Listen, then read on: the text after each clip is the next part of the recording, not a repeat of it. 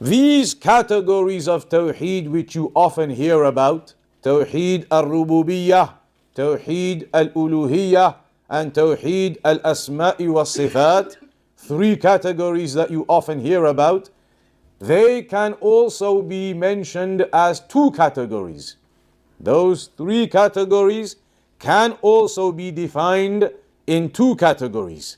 And those two categories, you can say, is at-Tawheed al-Fi'li and at-Tawheed al-Qawli. That is one of the ways that they mention them. At-Tawheed al-Fi'li, the Tawheed of action, the Tawheed of action, وهي المسمى بتوحيد الألوهية. And that is in reference to Tawheed al-Uluhiyyah, where the requirement is for you to act. How so? That you act with your worship, your obedience being done purely to Allah subhanahu wa ta'ala alone.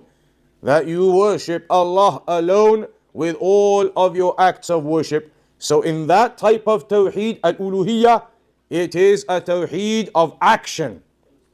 Whereas the other type, at-Tawheed al-Qawli wal-i'tiqadi, the Tawheed of statement and belief, then that is in reference to the affairs of al-Rububiyyah and the affairs of al-Asma'u was-Sifat, because what's required from you in regards to al-Rububiyyah and in regards to the names and attributes of Allah, it is to believe in all of that, to have aqeedah in all of that, that Allah is alone and one and single and unique in all of His actions that He does in His creation and giving of life and death and control, and that He is one and single and unique in His beautiful names and attributes.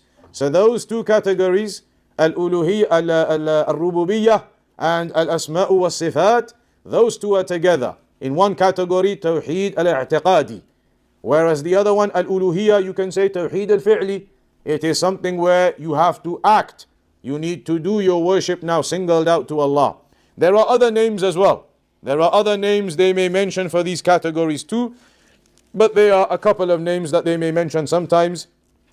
One of the other names that they might mention is, for the first category, the Uluhiyyah category, they may say Tawheed al-Amali. And the others, al-Rububiyyah and al-Asma'u was-Sifat, the Tawheed is Ilmi. The first category, al-Tawheed al-Amali, and the second, al-Tawheed al-Ilmi. One type is where action is required from you, and that is al-Uluhiyyah, to single out all of your worship to Allah alone.